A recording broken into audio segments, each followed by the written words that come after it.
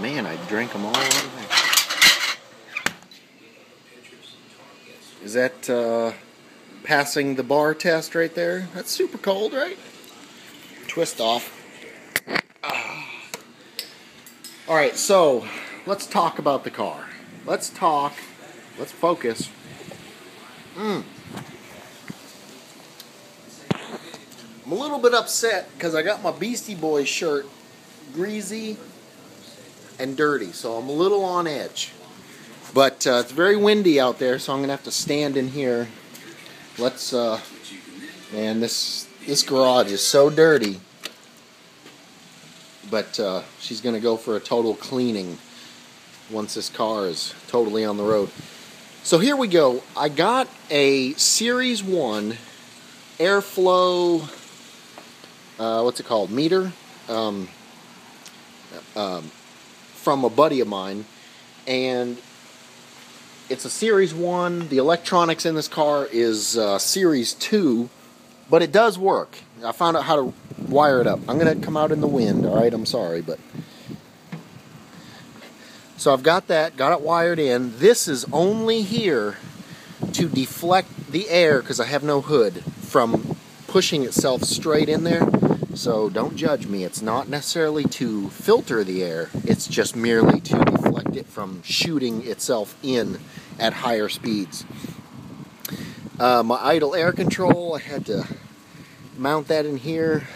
Now, I'm only doing all of that right there so that I can just drive the car. Stock computer, I have a Haltech Platinum Pro plug-and-play for the rb30. This is a rb30, but it's got a 25 head on it. Beer break.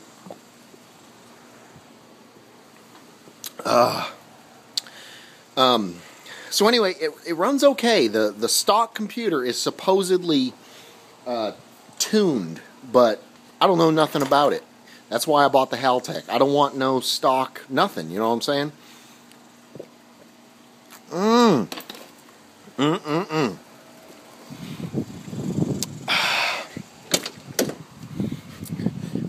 I do not advocate. Well, I was going to say something, but... Okay, check this out.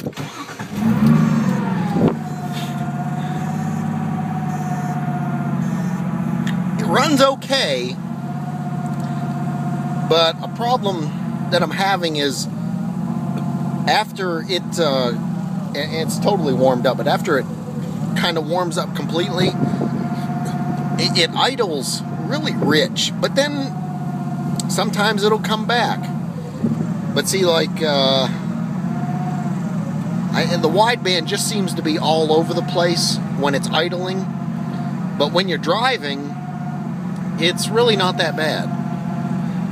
But now watch, as soon as I rev it up, it goes a little bit crazy. I'm just going to rev it up one time.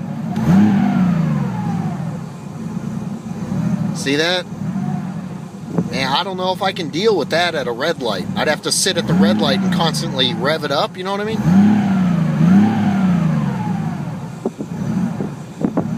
I mean, are my plugs just gonna...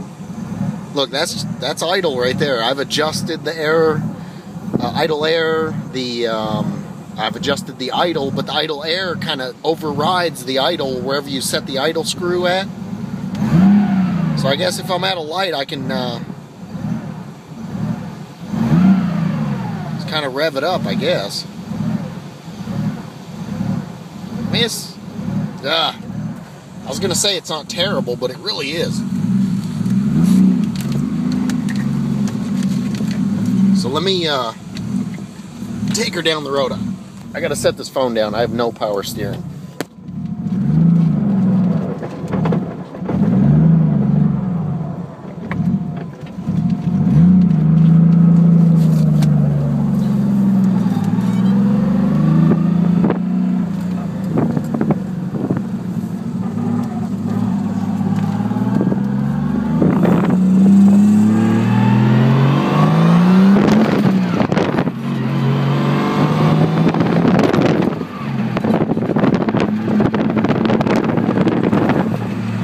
rb30 S30s are in the United States. Because this one's driving now, baby.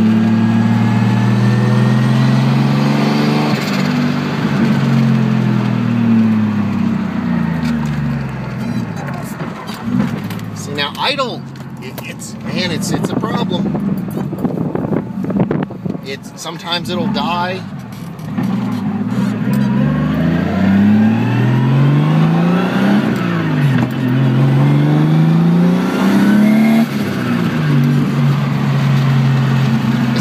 It doesn't run too bad, but it doesn't run real good either.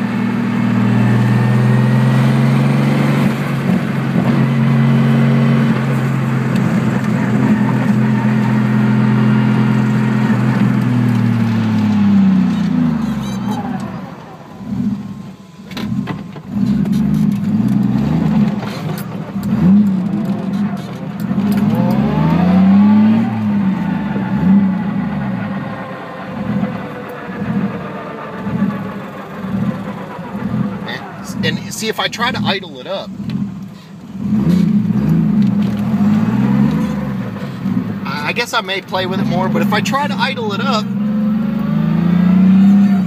then when you start it, it idles like a monster. But I guess if it's going to do this after you touch the gas, I could idle it up. But you know, it's a stock. It's a stock computer, so I can't adjust anything.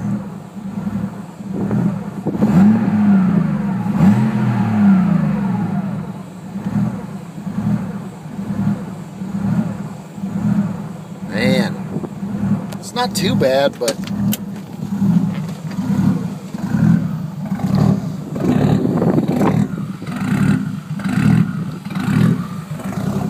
when you first start it, it's real smooth. Well, it's kind of smoothing out there. But, I mean, look at that. I don't know how long I could stay at a red light before I foul plugs.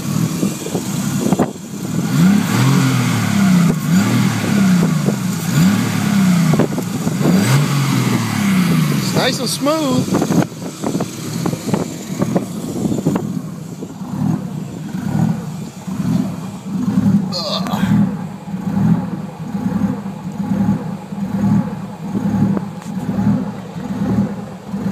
The transmission, I'm really embarrassed to say I had to add 2 quarts. So the noise has kind of quieted down. Let me push the clutch in. That input shaft bearing.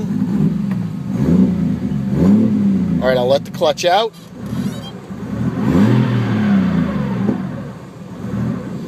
Man, I hope I didn't screw my transmission, but you know, if I'm at a red light, I guess I can just kind of tap the throttle every now and then.